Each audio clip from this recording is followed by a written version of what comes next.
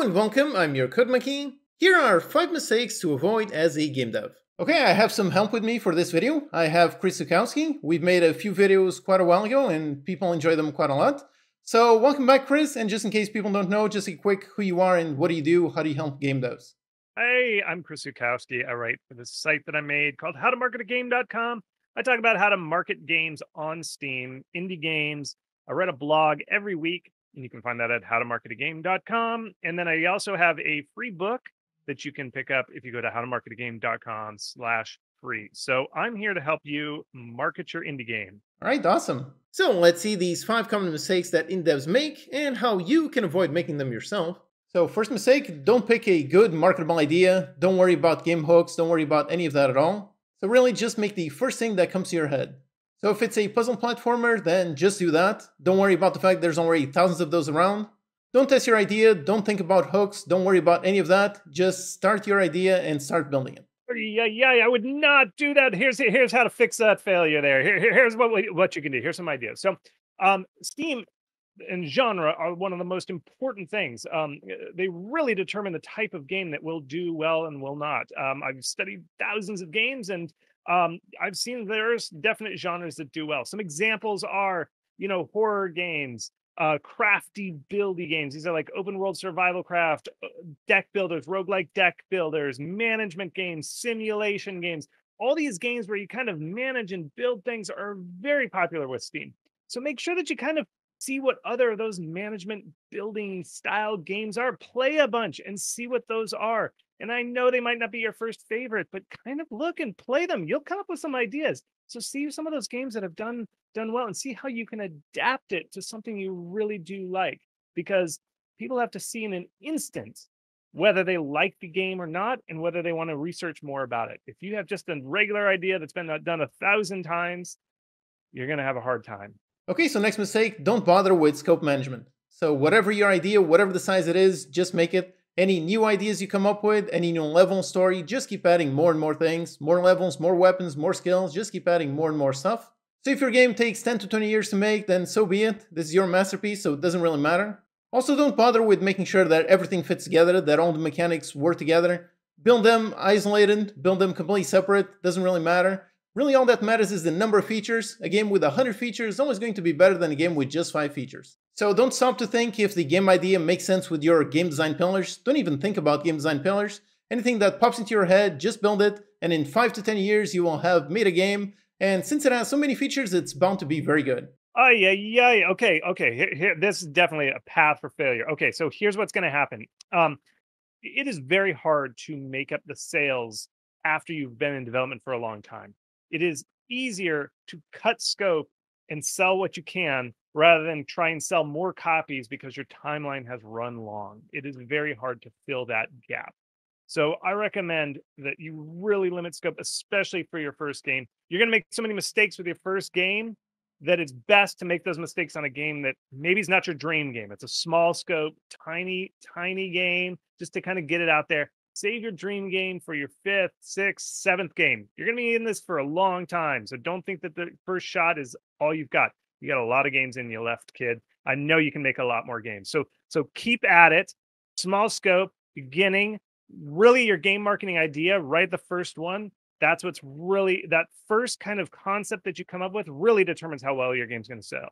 Making more and more content on top of that really isn't going to interest people. It's the initial genre, the hook. That's what determines a lot of how well your game sells, or at least how marketable the game idea is. More features, just don't add that much more to it. Okay, so next mistake, don't worry about visuals. Games are games. Players really only care about gameplay, so the gameplay is really all that matters. So don't worry about buying any visuals, any proper assets. Just use basic cubes, basic spheres. Don't worry about any post-processing, any animations, any polish, anything of that. Really just focus on the gameplay, and as long as the gameplay is great, then people are bound to see the genius of your game design skills. People will love the game, they won't buy it, you'll make tons of money, and it will be massively successful. So don't worry about visuals, don't worry about presentation, sound, none of that. Just focus on mechanics, that's all that matters. Yeah. Okay. So this just won't work. Okay. All right. Your visuals are one of the most important marketing aspects of your game, bar none. Now, if your game is super duper beautiful, like so beautiful, you can just tweet an image and it can go viral. It's one of the best ways to show quality is with visuals. However, when you have maybe programmer art or art that isn't professionally done, full-time job, it it transmits some concerns to the potential shopper. They extrapolate from the poor visuals and assume, well, this game's probably buggy, the game design isn't interesting, it's a first time developer, it's probably not that good. They have a reason to doubt you. And with so many games releasing on Steam, they don't have time or the will to try out your game idea. They're going to turn away users. So what I recommend is, yes, if you're a small struggling indie who's just starting out, I think asset store art is okay. Maybe not use the most popular packs. Maybe what they call kit bashing, which is you take a kit and you kind of tweak the colors, the texture, so it doesn't look like everybody else. But having those core visuals really help. And hire some freelancers to help you out with the art. They're not as expensive as you would assume. Good art can be done affordably if done smartly. So really, your visuals, people will judge you based off of them. It really matters. So please don't just put up program art. Please don't just use one asset pack and use that for all your art. You need a variety of art styles. So take this seriously. It's a big thing. Okay, next mistake. Don't tell anyone about your game ideas. Remember that ideas are priceless. Really, in every game dev studio, the most valuable person is really the game ideas guy. So don't tell anyone your ideas, don't try to validate them, don't post them on Reddit, Twitter, don't do any of that, don't get any feedback on anything at all. If you do that, then someone will just steal your game idea, they will make the game for you, and they will make the millions of dollars that should have been yours. So work in secret on your game idea, work in secret by yourself for many months, many years. Do that to make sure that nobody steals your idea, and then suddenly launch your game and you will find tons of success, because surely whatever ideas you come up with, those are bound to be the best ideas possible. All right. I can sympathize with this one. It's very scary to put yourself out there, but I can guarantee you nobody's going to steal your game idea. Especially if you're a first-time dev. Why would they steal your idea? You're a first-time dev. Not to belittle, I'm just saying, maybe they would copy somebody who's very famous. But here's the other thing is, art is very subjective, and there's no way you could make the same game as somebody else. You could even take two prompts, give them to two different developers, and they're going to make two completely different games. And so you don't have to worry about somebody stealing your idea, because an idea is just that. It's just a tiny idea. I know you're going to think that somebody's going to steal it, but they won't, I promise. And even if they did steal it, it's not going to turn out the same way as yours. Really, although I said previously that the idea and the hook are very important for your marketability, after that, people have to play your game. And if it's not good, if it's buggy or the game's not very deep, that's a bigger problem. And so it is also the implementation. The concept and the hook can bring people in, but it's your game and whether it's fun and playable. That's the most important thing. So how many zombie games are there out there, by the way? Tons. And they still sell well because people love zombie games. And so theoretically, that's the same idea, but it's the implementation, the different rule sets, the different things that you're doing in these different zombie games. And the best part is, even if you find somebody else who's making a nearly identical idea as yours, it's not that bad. There were two games, Peglin and Round Guard. There were two games that were almost identical. They were roguelike, bouncing ball dropping games set in a medieval setting, both released within the same year. And guess what? They actually bundled together once they discovered they were making the same game, and both games sold very well by bundling together. Because here's the deal. If somebody likes one game, they're going to like one that's very similar. It's more of something that they like. So if you do find out somebody that's making something very similar to yours, go reach out, become friends, bundle together, and then somebody's going to buy both of your games instead of one or the other. So reach out, find some friends, be nice to that person that supposedly stole your idea. I don't think they actually did. There's not that many game ideas. So good luck out there. Next mistake is don't bother with playtesting. So you are more than enough of just a single tester. You are more than capable of playing as completely different people. You are special, so you are definitely capable of playing through completely different playstyles the way that millions of different people do. You are also capable of completely ignoring all the knowledge you have from actually building the game. You can ignore that and actually simulate what it's like to play the game for the very first time as someone who has never seen it.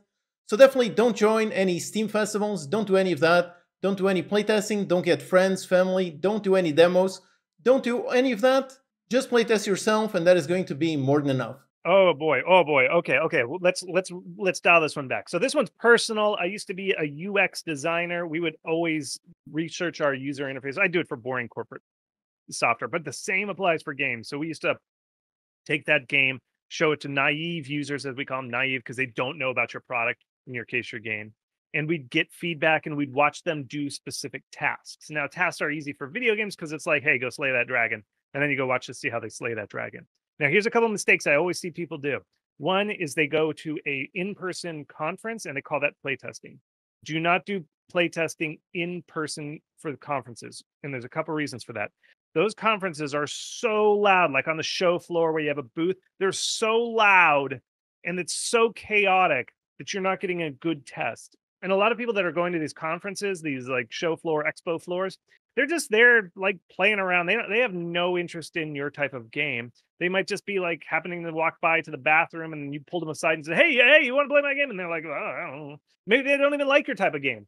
And I've seen developers make drastic design decisions based off of bad data from these in-person show floors. Please don't do them with the interest of getting player feedback because your game, if you have a really deep game, the feedback you get on a show floor is very ephemeral. It's people like just like I said, going to the bathroom. They're just kind of like trying to sample a bunch of games. They're not locked in, concentrating on your game. The alternative, what I'd highly recommend you do for playtest, is find people who kind of like your genre. Go to Reddit, find the subreddit that kind of specializes in your genre. Reach out to people, say, hey, I'm looking for a survey. Get people to take that survey, and then see if you can do a one-on-one Discord meet with them where you one-on-one share and then have them play through a build of your game and just watch them quietly.